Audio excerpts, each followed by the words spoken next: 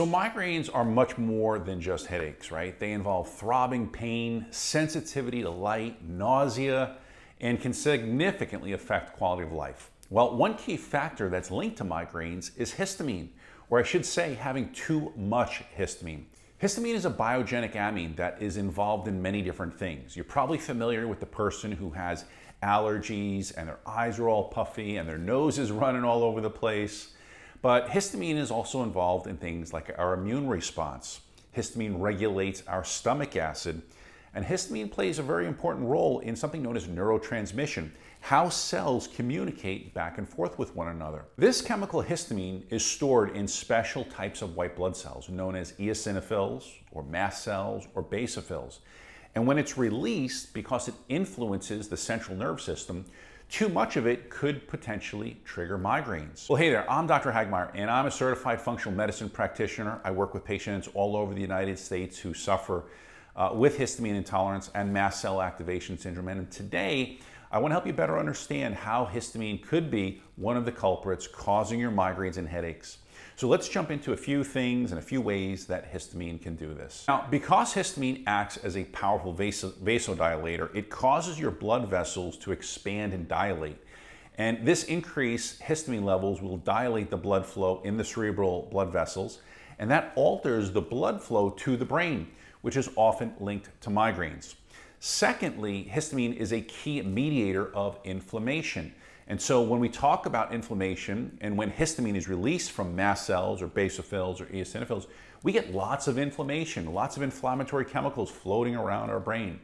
Now, brain inflammation, better known as neuroinflammation, this can be a trigger involved in many neural pathways that are involved in migraine pain.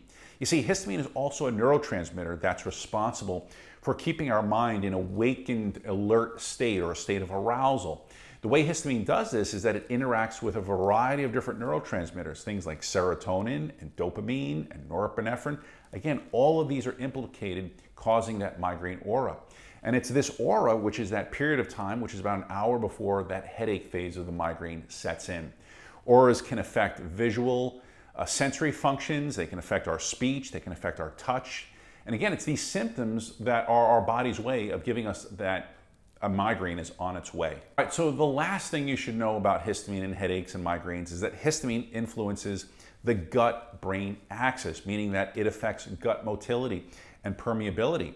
Gastrointestinal issues like dysbiosis, gut bacterial imbalances, this can actually increase the release of histamine and the absorption of this histamine into the bloodstream, potentially reaching the brain and again, triggering that migraine. This is why the gut is such an important area for people that have migraines and for people that have histamine intolerance. All right, so if you think you might be suffering with histamine intolerance, I want you to be aware that if you go to my website, I put together a histamine MCAS quiz.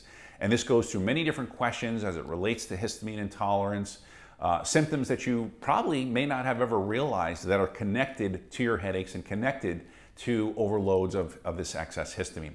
So as far as managing histamine intolerance, what do you do if you have histamine intolerance and headaches? Well, again, I've done so many different videos on this channel that get into that. And so if that's something that you're interested in, I recommend that you check out this video right here or this one right here next.